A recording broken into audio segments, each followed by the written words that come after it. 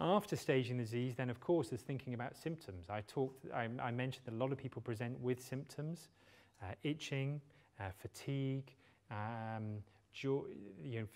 looking jaundiced, and also recurrent episodes of infection.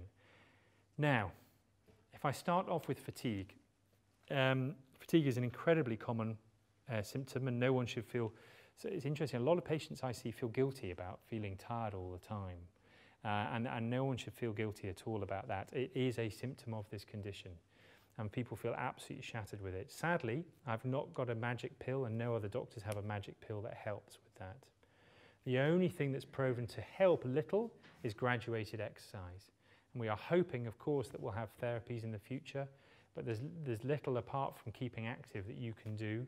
But it's important that your relatives and friends understand that you are going to feel fatigued, and that you will need perhaps some time, maybe less work, etc., etc. Itch is something that we can do something about. We have a full armoury of drugs, and really push your clinician if you're still itching, because some people we don't manage, but they're a rarity these days. Most people we can find something we can manage their itch with. There are all sorts of drugs. Well, I mean, I guess there are a couple of things you can do. One, you could say, do you know of any others? And if they say no, then I think I would say, well, look, can I be seen by a specialist, please?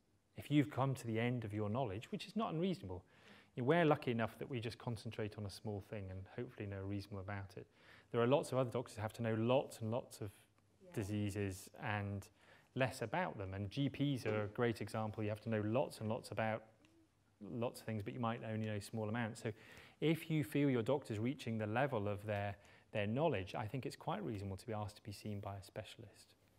And I think you have details of where those specialists are depending on where you live in the country. Yeah. And it's your right to be referred to an appropriate specialist. So recurrent infections are a common problem, and a problem a lot of patients have. We have probably two strategies as clinicians for that. One is to give patients what we call a battle supply of antibiotics to have at home. Often a drug called ciprofloxacin, and you stick it in the cupboard. As soon as you feel like one's coming on, you get on and take it. The other strategy is called rotating antibiotics, and this is taking a low dose of an antibiotic and then alternating onto another one, and then alternating onto another one, and rotating between those three long term.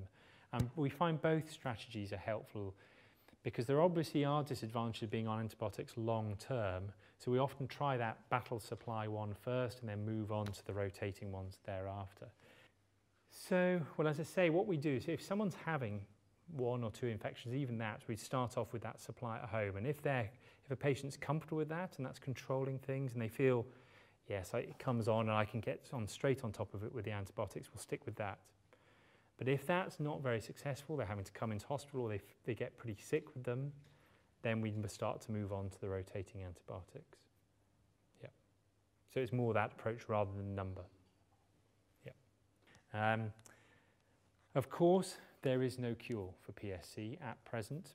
We are, I think Palak may be mentioning about studies coming in the future, but as yet we don't have a treatment that stops this condition in its tracks. A lot of patients are put on ursodeoxycholic acid, but I think the general feeling these days is whether, it doesn't do any harm, but we're not that convinced it does any good. It might improve blood tests, but we don't feel hugely strongly whether someone's on it or not. It certainly won't do any harm, and some people feel better on it, and that's absolutely fine. The other thing to notice is that some people actually get itch on it. So be wary about that, because some people actually feel worse on it. And so if you're getting itch on that drug, I would advise coming off it.